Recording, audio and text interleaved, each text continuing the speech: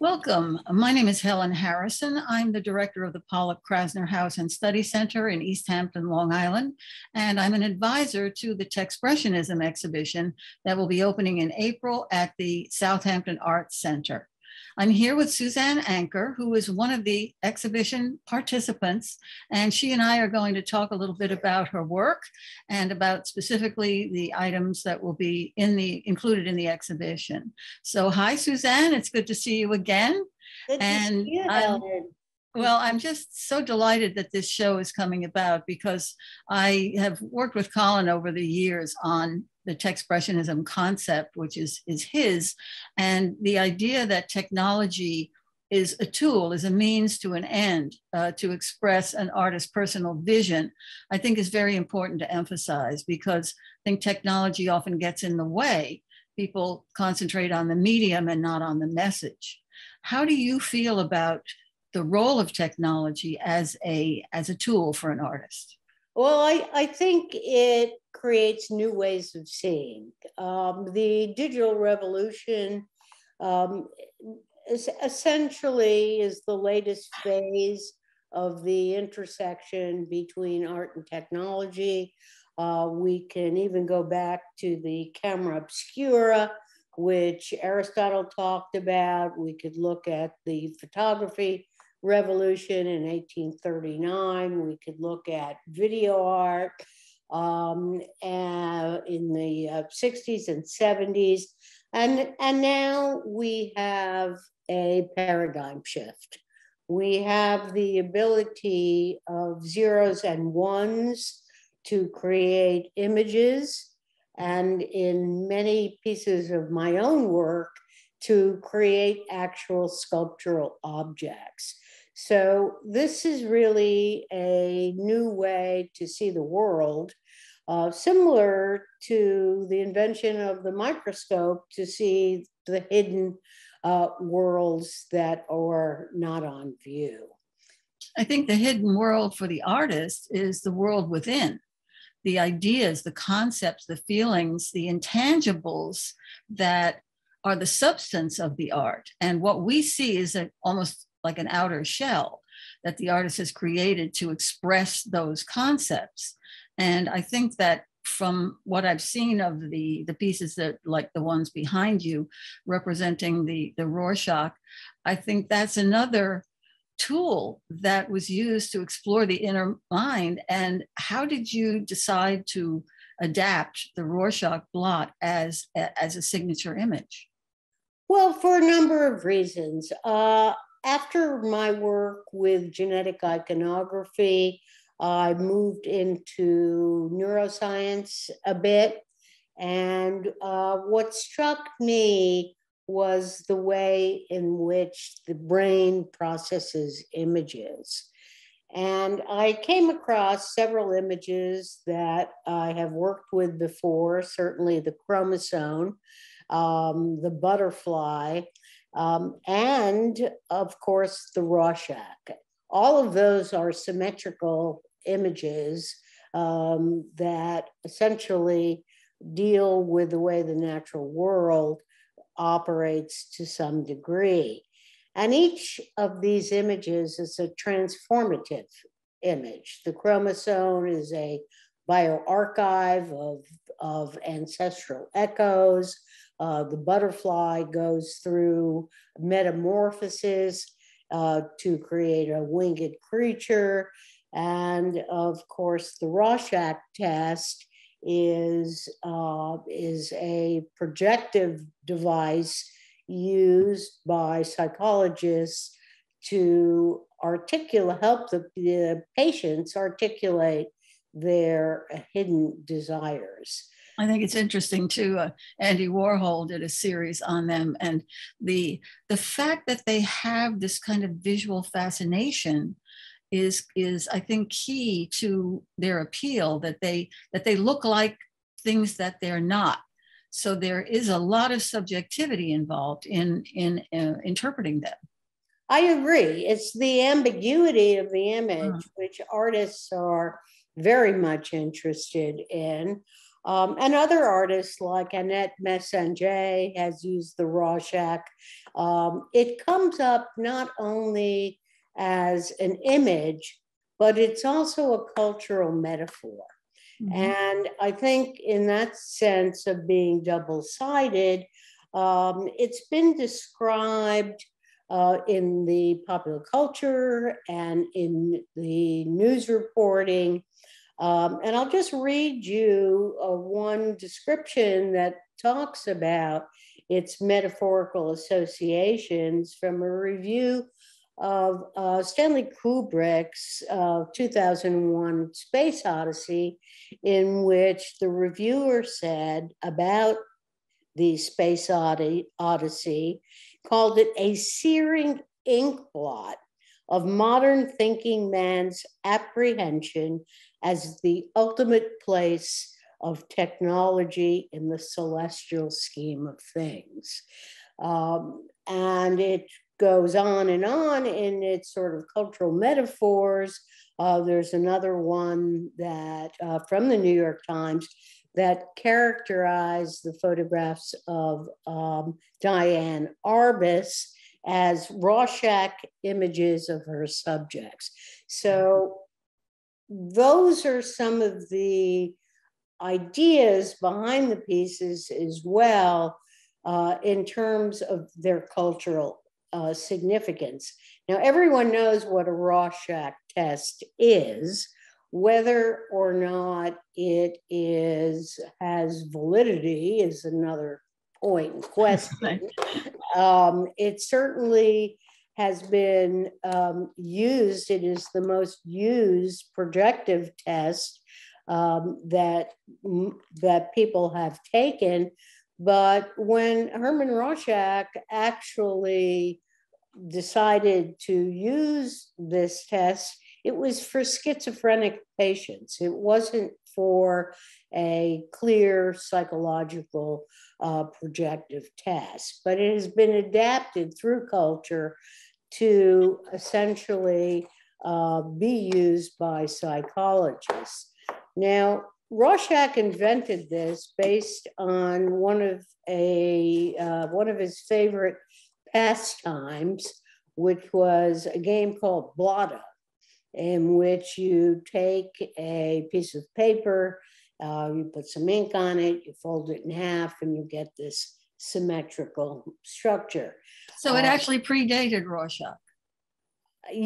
Yes, not for psychological reasons, but for a children's game. Yes, which I liked very much. So I think that the question of the Rorschach being three-dimensional, which I'll show you some images of shortly, and these are the pieces that will be in the exhibition in Southampton, is like holding the imagination in your hand. When you essentially can pick up a three-dimensional object that supposedly has projective kinds of ideology within it, it becomes a whole new set of metaphors. And what interested me about turning the two-dimensional ink blots into three-dimensional objects was that when one thinks of an ink blot, one thinks of a random kind of geometry, but it's all mathematical. And I was been able to create these objects because the computer could translate this coastline, essentially, through mathematical variables. So I felt that that for me, it fit into this idea of neuroscience and the way in which fMRI technology can actually see the brain in action. So actually, when you look at the scans of the brain that you have on the wall behind you there, you can see the similarity because partly, I guess, because of the symmetry, but also just some of the forms that kind of echo the Rorschach. And I wonder why you felt it was important to make them three-dimensional. because no one has ever done that before. That's what artists always like, to break new ground. And because when they are three-dimensional, they look very much like body parts. They look like artifacts or fossils or things that were sort of primitive, buried in the soil for generations, and here they are. That's correct. Well, I'm going to share my screen and show you a few images right now, and then we can continue our conversation. Okay, let's take a look at this. If we kind of go back to its origins, and this was a show in New York City in 2002 called The Butterfly in the Brain. And these are silkscreen prints, images of brain scans, butterflies, and Rorschach tests, all about these projective techniques that have to do with a kind of invisible internal reality. And here are a couple of the prints that you can see close up. And in these MRI scans of the brain, we see an image that looks like a butterfly or a chromosome. So this kind of typology between symmetry was what I was looking for. And as I move forward in this show, I decided I'd make a few ink blots myself. And I have this MRI scan of the brain.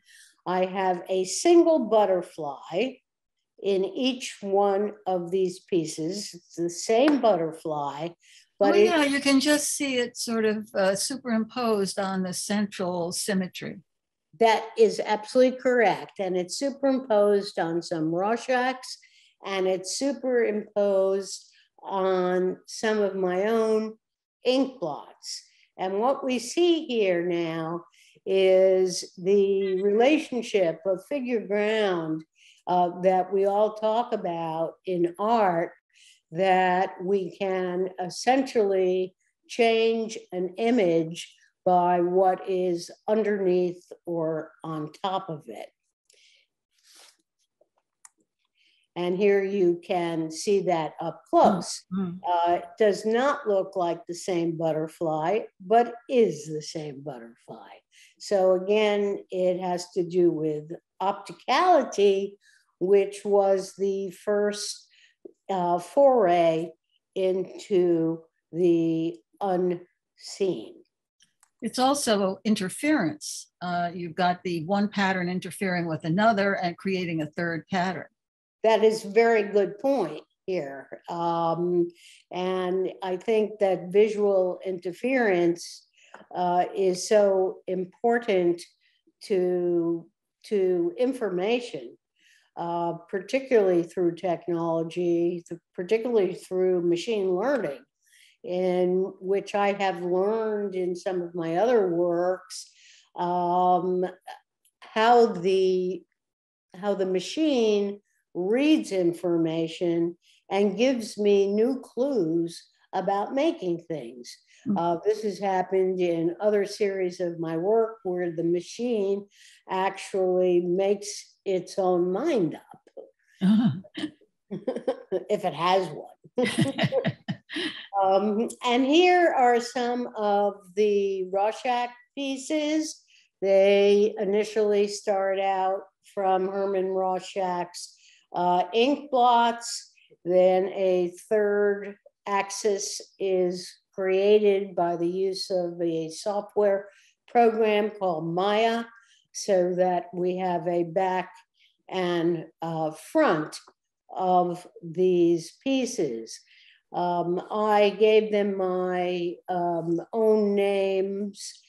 This one is called Wolf, And as you can see in the back of the piece, that's very seashell-like.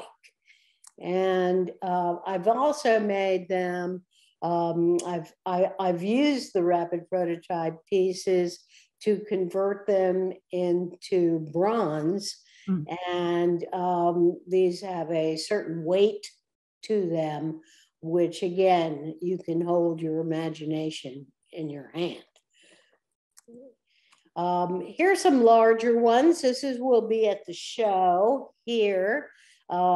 These are quite big. I would say they're about 10 inches wide as compared to the smaller ones, which are probably about 4 inches wide. And what happens now is that on this scale, other metaphors take place. One could look at this as even a pelvis or some kind of bone structure. And that is not evident from the two-dimensional inkblot or even the small three-dimensional ones. What's interesting, as you look at it more closely, you can see that although it has a kind of symmetry, it's not actually totally symmetrical, because some of the shapes are varied, as they would be in an inkblot, where it doesn't exactly duplicate one side and to the other. So you've got little bumps and ridges and knobs and things that are on one side and not on the other side. And yet, just at a glance, it looks like it's totally symmetrical. Absolutely. This is sort of a whole theory about the culture of the copy or the clone. There's no such thing as an exact copy. And even through technology, whether it's photography or rapid prototype sculpture, each time you make one, they're slightly different. Even if you tissue culture plants through molecular means, you are not getting exact copies. So that is a very important point that you raise, because we like to think of the ability of things to be perfectly symmetrical or a perfect copy when there is no such thing as that. And what I've done here is to create a small video.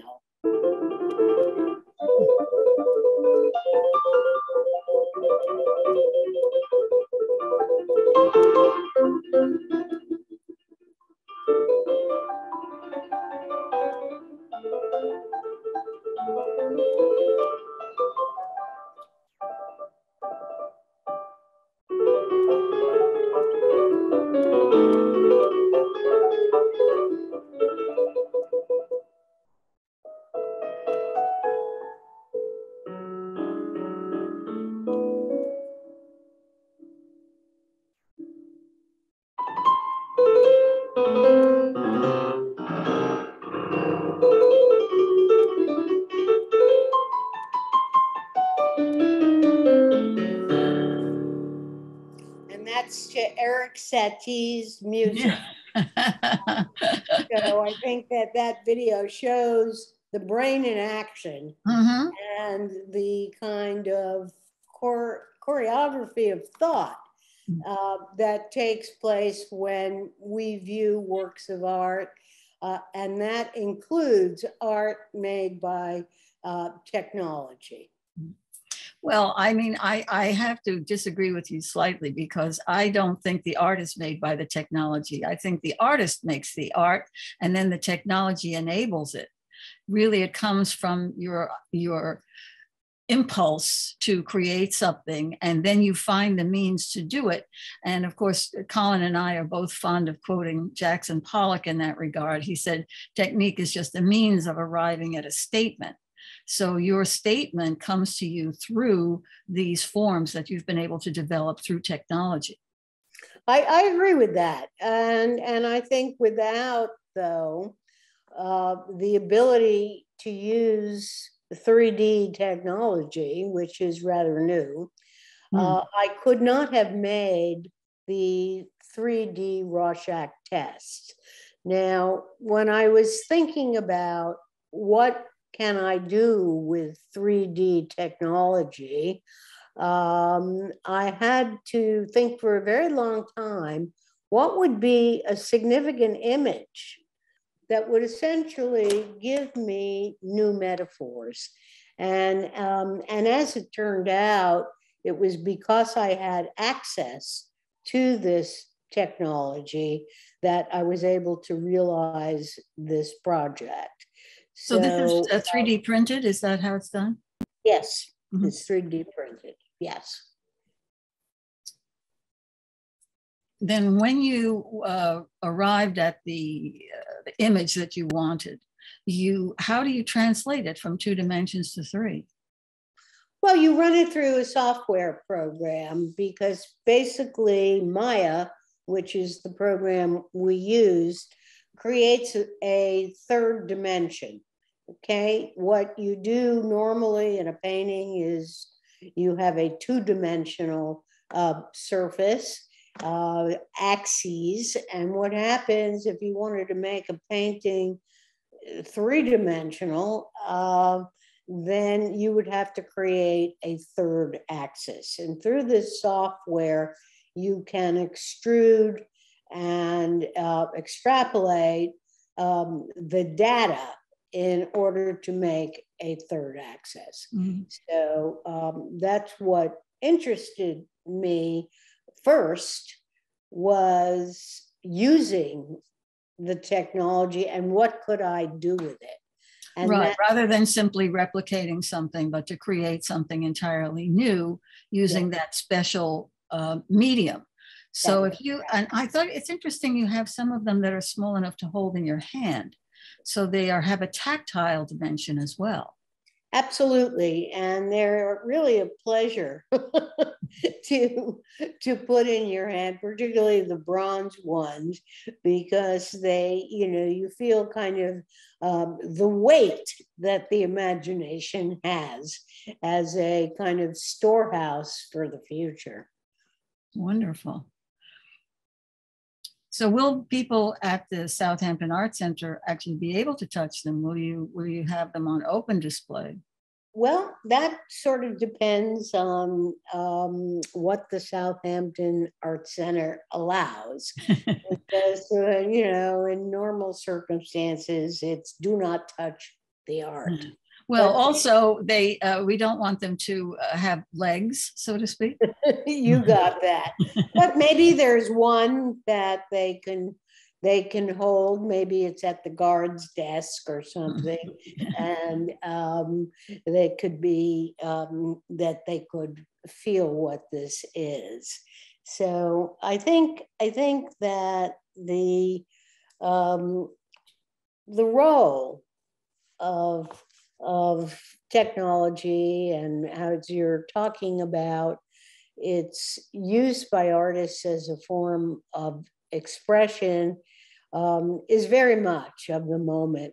And many artists whom I know are involved in this endeavor. And it's interesting to note also, since I'm also the chair of the Fine Arts Department at the School of Visual Arts, and when this technology was first introduced to students, they were very hesitant about it. They thought that they wouldn't be able to make paintings anymore. But they have now changed their mind and are gearing towards it and making some really fantastic work. Well, you bring up an interesting point. I mean, as long as Winsor and Newton is still in business, they'll be able to make paintings, but will they want to?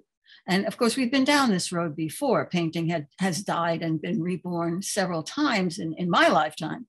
But the fact that they're hesitant to experiment with it. I think I understand that. When I was in art school back in the 1970s and 60s, we had a vacuum forming machine, and I was doing sculpture, and everyone wanted to play with the vacuum forming machine. But why would you do that unless it was to get a result that you couldn't get any other way? So first you had to figure out why you wanted to do it, and then you figured out how. So that was the part of the process. Just having the machine there didn't make it interesting. You had to make it interesting.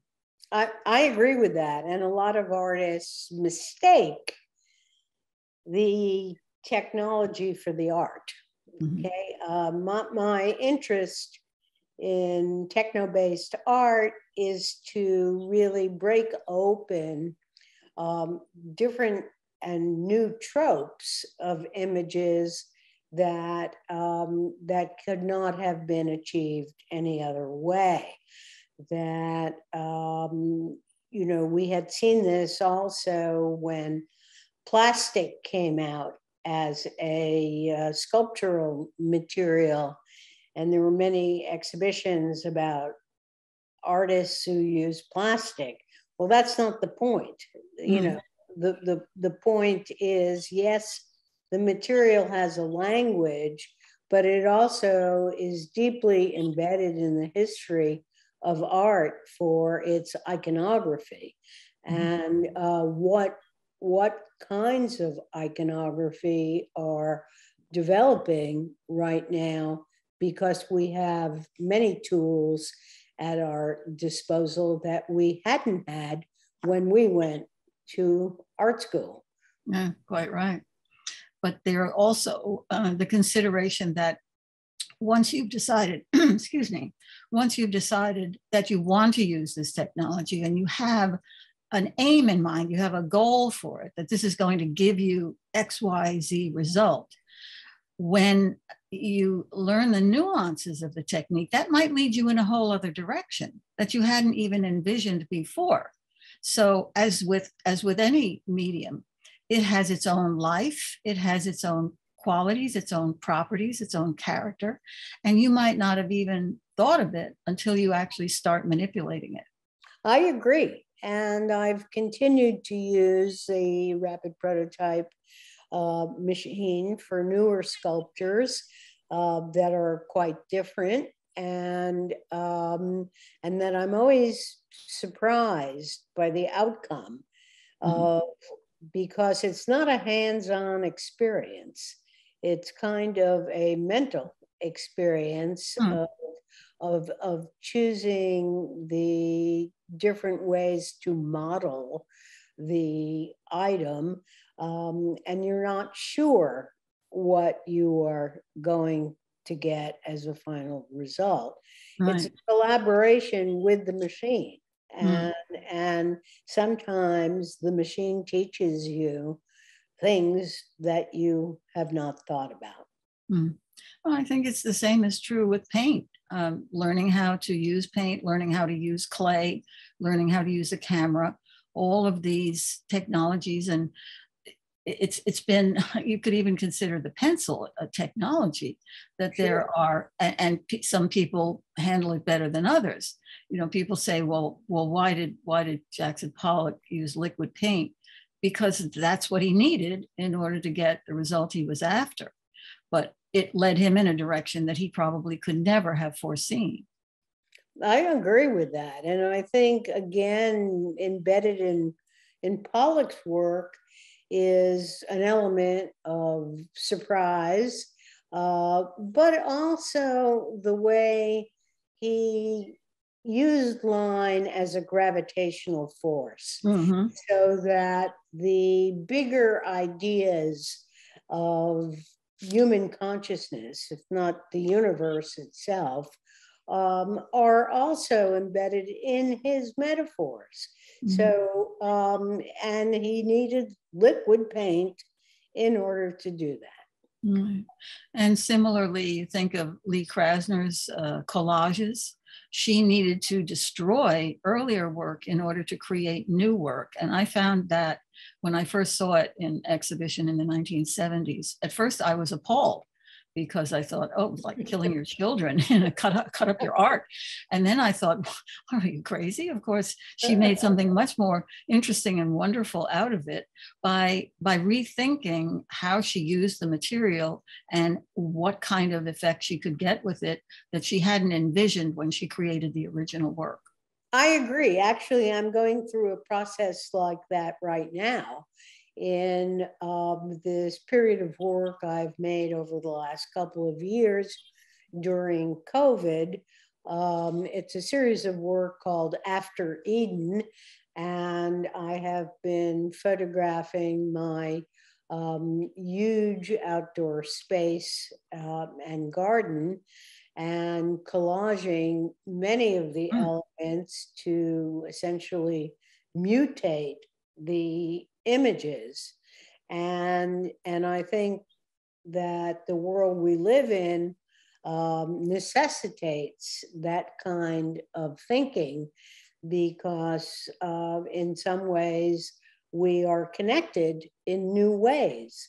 So the kind of cut and paste techniques that started out with, say, surrealism and then readapted through Photoshop really changed the ontological status of what an image is. Image A collides with image B to create image C, which is different than A and B. So I think that Krasner's work in this case, and certainly earlier artists, their use of collage or cut and paste, which is a big word right now, even on our computer, is a prelude to what is happening in the digital revolution. So do you feel in your own work that you're never satisfied, that there's always something else you can do with what you already have? I think the hardest part about my own work is what to do next. And I think when you end a series of work, or as I work in a way that are project-based series of works, and when those are complete or fairly complete, I may pick them up again 3 years later, okay, with a fresh idea. But the hardest part is really beginning a new body of work that starts from ground zero. Oh, I wouldn't say anything ever starts from ground zero. You always build on what you've done before, even if it's to reject it. I mean, you know, you've got this image bank in your head and you know you're going to go back to it.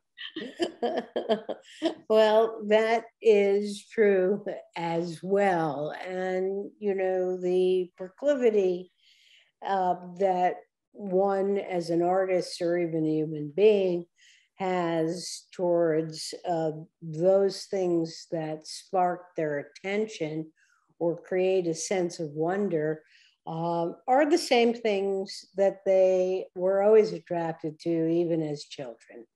So it's that's an interesting point, because I think a lot of people, you know, I think it was Picasso who famously said, I have to learn how to draw like a child, because of that open-mindedness and the lack of constraint that you find in children's art, that you want to have that kind of intellectual and emotional freedom to express yourself in ways that you're not, so that they're not self-censoring, that you don't want to put the brakes on your own imagination.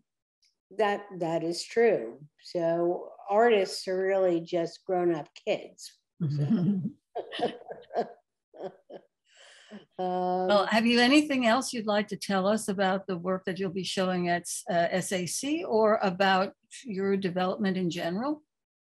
Well, I've been showing a lot of my work internationally right now. And I have, I'm in a show at the ZKM Museum in Karlsruhe, which is based on art and technology.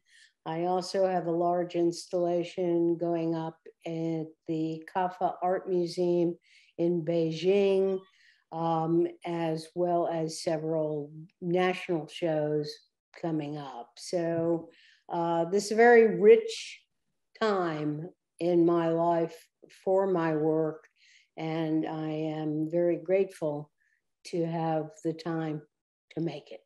Yeah. Thank you so much, Suzanne. It's been a delight speaking with you, and we look forward to seeing your work at the Southampton Art Center. Well, thank you so much.